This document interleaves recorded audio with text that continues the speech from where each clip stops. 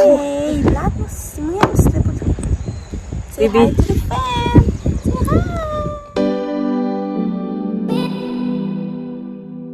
Zoals jullie weten, TikTok is een hele trend, een hele hype nu. Ik zit er zelf ook op, maar ik heb nog niks gepost. Ik heb in plaats daarvan een Team Mmprod page gemaakt. En daarop hebben Sianda en ik de eerste TikTok gemaakt. Dat was dus de JLo TikTok Challenge. We hebben het hier snel gefilmd in de studio en het was bijna een disaster. Hi guys, welcome back to another vlog.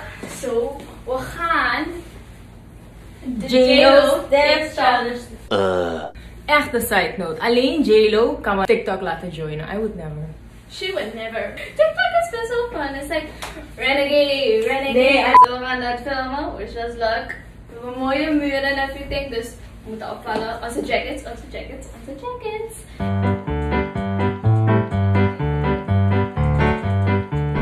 Number 2. Shoot and everything. Ah! It's just a TikTok. It's just a TikTok. It's JLo though.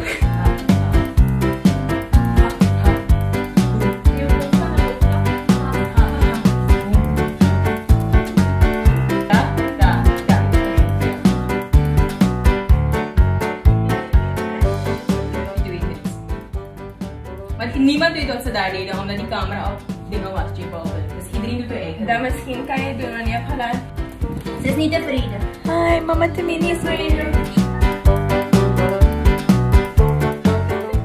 Ik wil je moet een dingen maken.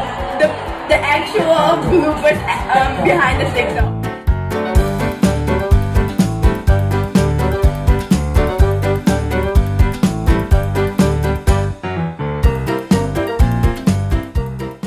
We're losing our touch. We're losing it. Come on. We hebben het aan. Oké. Je moet echt TikTok gaan downloaden om te volgen. Het is gelukt, we hebben hem kunnen posten. En van daaruit zijn we dus verder gegaan met onze TikTok. En als je ons nog niet followt, follow us. Team Mmprod.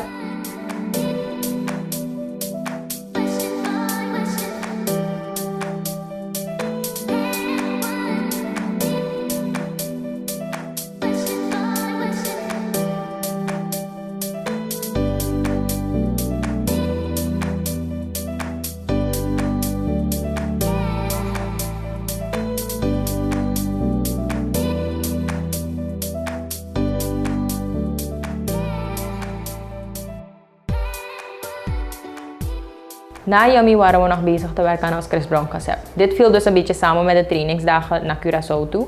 Waardoor ik had besloten dat we na Yummy en Chris Brown niks meer zouden uitbrengen. Oh, en Mmprod, daar kom ik zo op.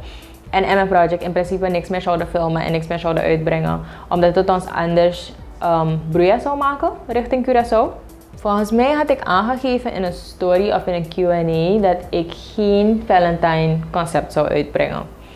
En op basis daarvan kreeg ik DM's waarin ze zeiden nee, je kan dat niet maken. Ook al is het iets kleins, breng iets uit. Toen heb ik dus de jongens gecontact. Ze zijn snel bij elkaar gekomen, ze hebben snel getraind.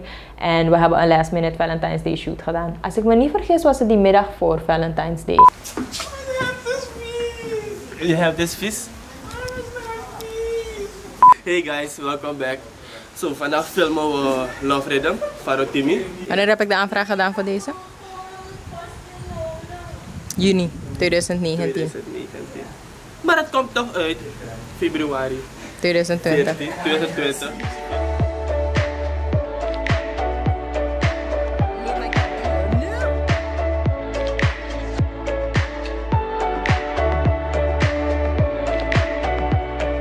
Je moet het overhandigen.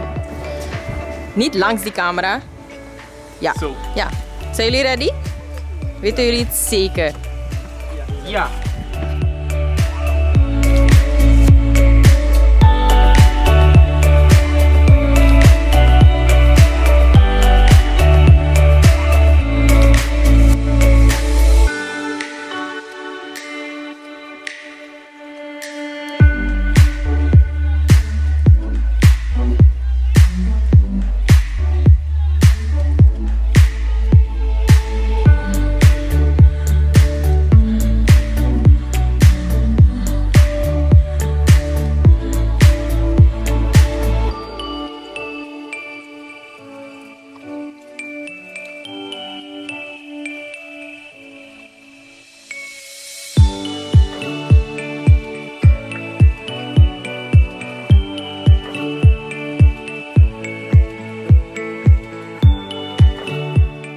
12 seconds later.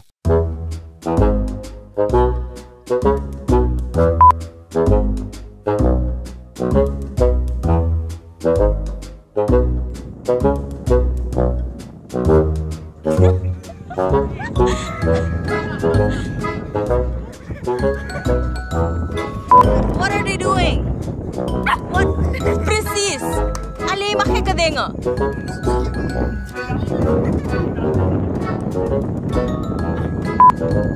Dus wanneer zij freestylen rennen.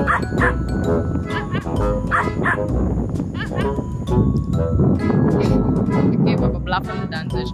Let's go, Anthony.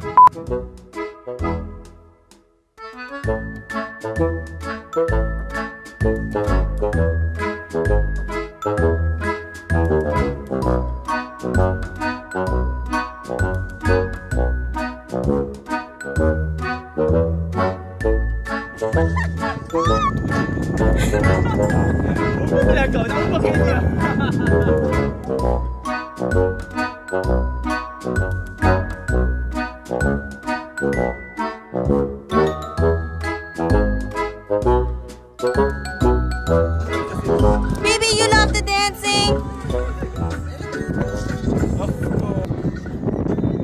Yay! Applausje, applausje, applausje.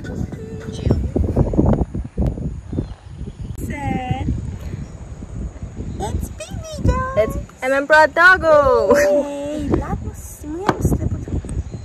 Say Baby. hi to the fam.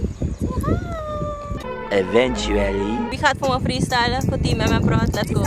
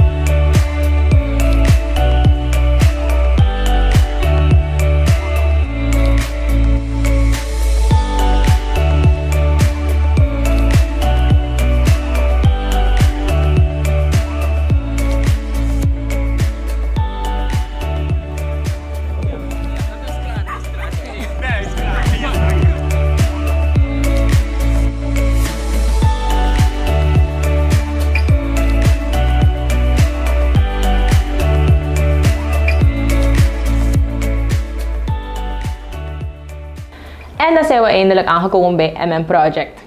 Mmproject. Oké, vorig jaar januari zijn we gestart met een project Mmproject. Travis heeft het dit jaar gemaakt tot Mmproject, dus vandaar dat de naam is veranderd.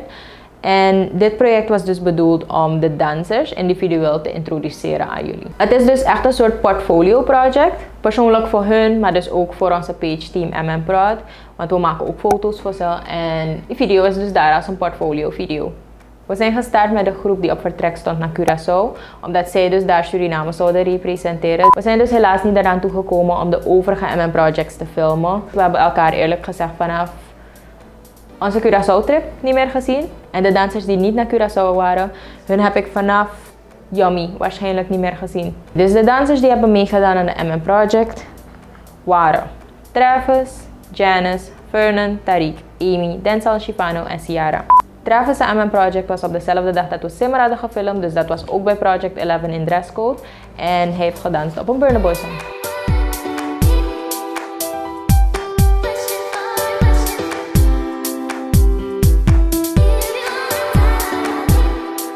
Janice heeft vorig jaar niet de kans gehad om haar Mmproject te filmen, dus dit was haar eerste Mmproject.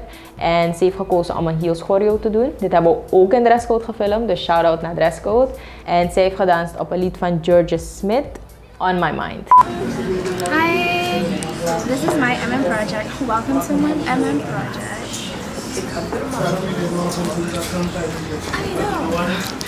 I know. Thank you, dresscode. Okay, yeah, we'll film in dresscode. And We're about to dance. Do it in like 7 takes. 12 seconds later.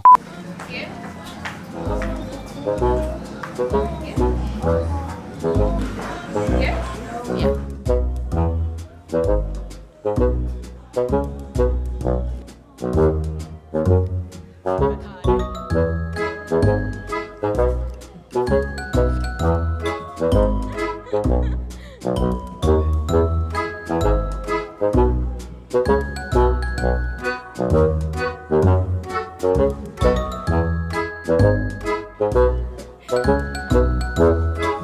hair is wild.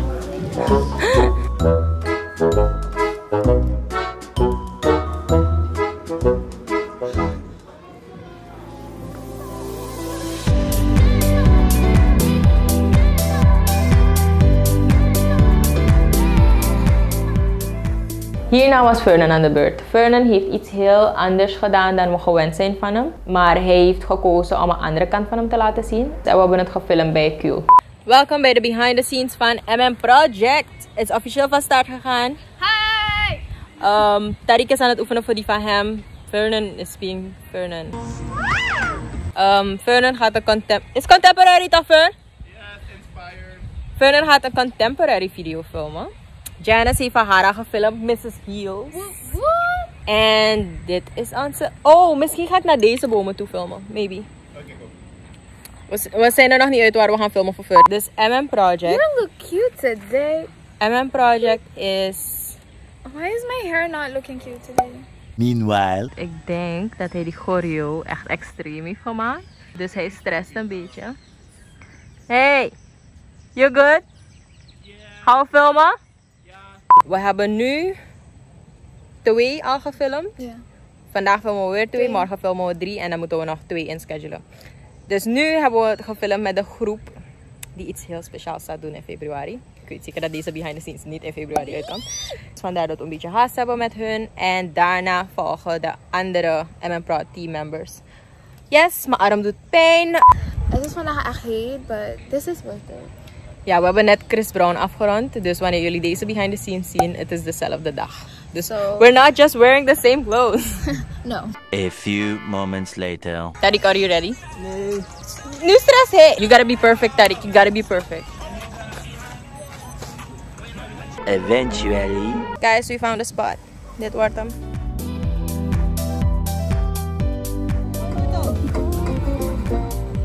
Doesn't point the toe.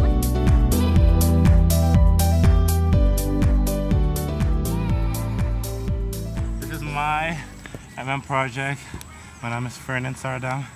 En waarom heb je dit gekozen? Waarom heb je deze stijl en het lied gekozen? Ik heb dit gekozen omdat ik heel veel van modern hou. En ik vind het jammer dat ik mijn moderne techniek overgrootste deel heb verloren. Omdat ik niet meer hard train als een moderne danser. Dus ik train mijn techniek niet meer. En I kind of miss it because it's a beautiful art form. Voor mij is dit een push om mezelf te motiveren om toch te gaan trainen, weer te gaan trainen, vooral mijn techniek. Mijn team pusht me ook en mijn prod. Big up mijn andere team, ook Mystical, ze pushen me ook. Alle dansers waarmee ik ben, ze pushen me. So I'm pushing myself in 2020.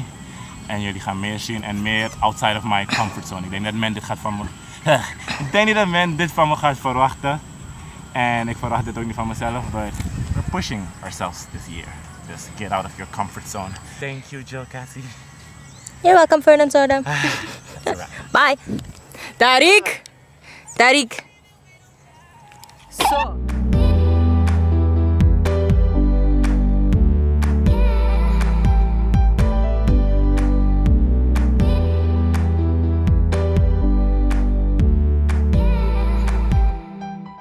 De volgende video was van Tariq. Van hem was op dezelfde dag als van Fernan.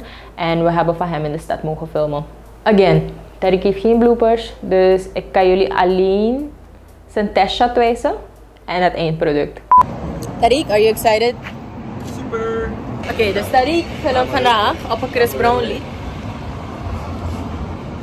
En Janice is of course here to help. You ready? Something like that. Mmprod 2020. Let's go.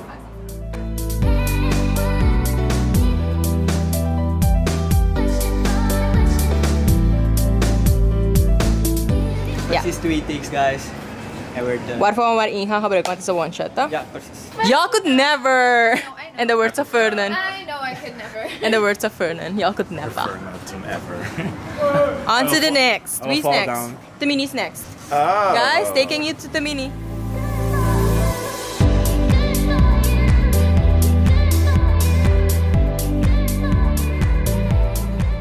En de volgende persoon was Amy'tje. Amy heeft vorig jaar geen MM-project gedaan, dus dit was haar introductie. En we hebben het gefilmd bij Palmentuin met Tamini als assistant. Welkom bij de behind the scenes van Amy's. Oh, baby mag niet in. We hadden gezegd na die van Tarik dat we eigenlijk naar die van Tamini gingen. Dus hi Amy's! Oké, welkom bij de behind the scenes van Amy's MM-project en die van Tamini. Tamini is momenteel aan het babysitten. Dus we gaan even voor Amy filmen. Wat dat dansje? Rexo, La Bomba. Oké, ik ken dat lied niet, maar het is echt een leuke beat, dus let's go.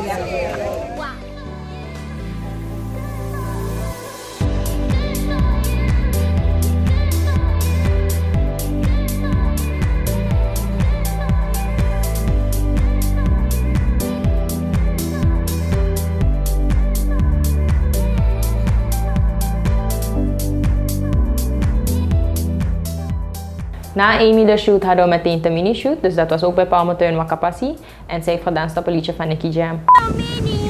Eerlijk gezegd, ik voel me to be honest gewoon... Are you ready? Like you're ready? Zenuw en ik voel me gepressured omdat ik zo'n live die solo heb gefilmd. Ja. Hi Tamini!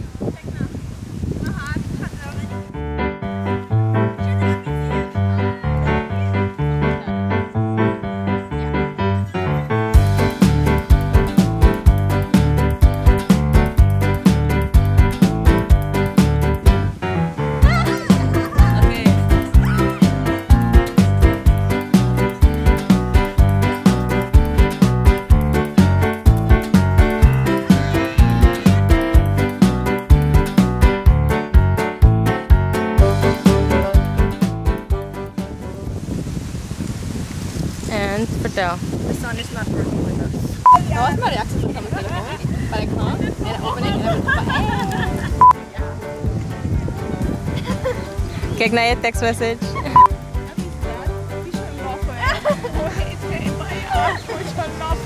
En nu moeten we...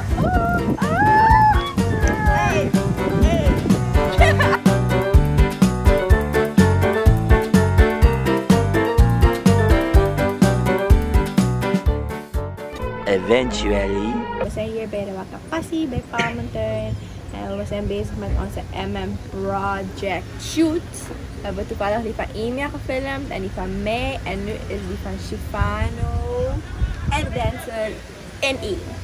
2 in 1. Ja, 2 vliegen in zijn 1 klap. basically twins. Dus.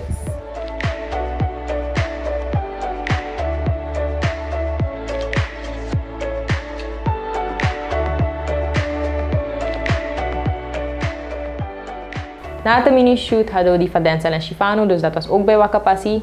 Voor degenen die niet weten, Denzel en Shifano zijn broers. En dit was dus een choreo van Denzel, want hij heeft vorig jaar ook geen MM-project kunnen doen. Dus dit was zijn introductie. Nu gaan we met Dancer en Shifano.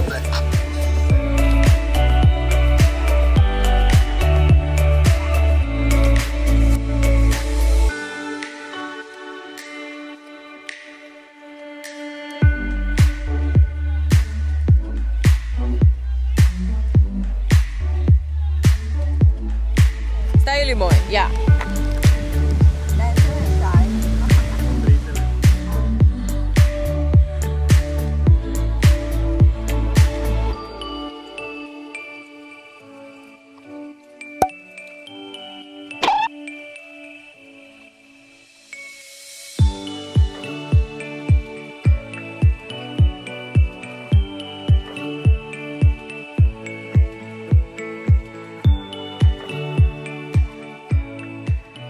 En als laatste hebben we Ciara. Ciara was vorig jaar de eerste persoon die een MM-project had gefilmd. En zij kan helaas niet mee met ons naar Curaçao. Maar ik had haar beloofd dat als ze me zou helpen met de choreo van mijn Chris Brown concept, dat ik haar MM-project wel zou filmen voordat we naar Curaçao zouden gaan.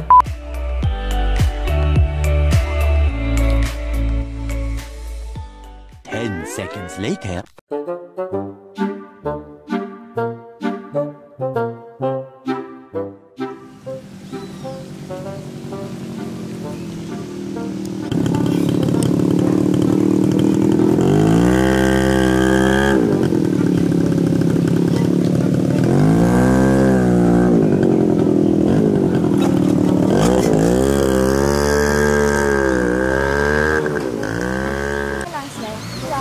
Ja, let's go.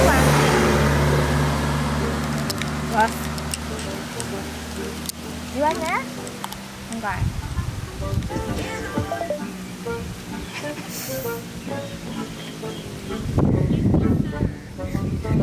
Please, take your time. I'm here! Het is een hele wiskundeles. Just got here like 2 minutes ago and we're going to film Yummy Mmprod. Mmprod. Ciara's Mmprod. Yummy. Just got here. I'm not out of breath. Cool.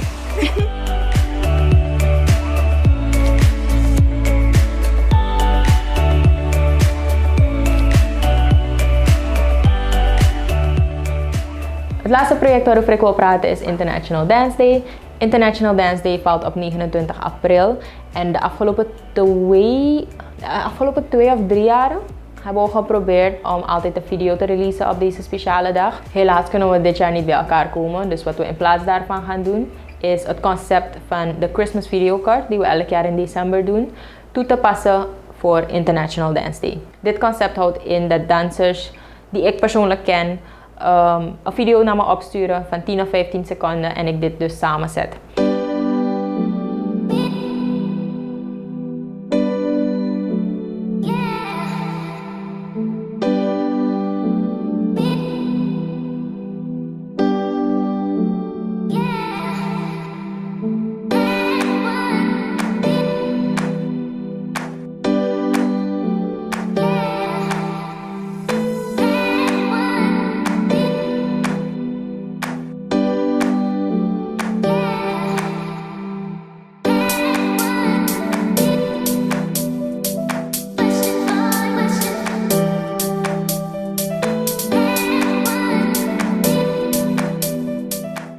Dat was het voor de Behind the Scenes part 9.